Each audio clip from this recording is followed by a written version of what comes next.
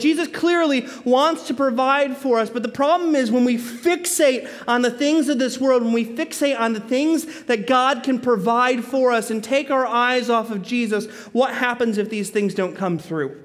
What happens if the dollars don't come? What happens if the sickness does not get healed and all of your focus was on it while your whole world was shaken? And this is a dangerous thing that we do, isn't it?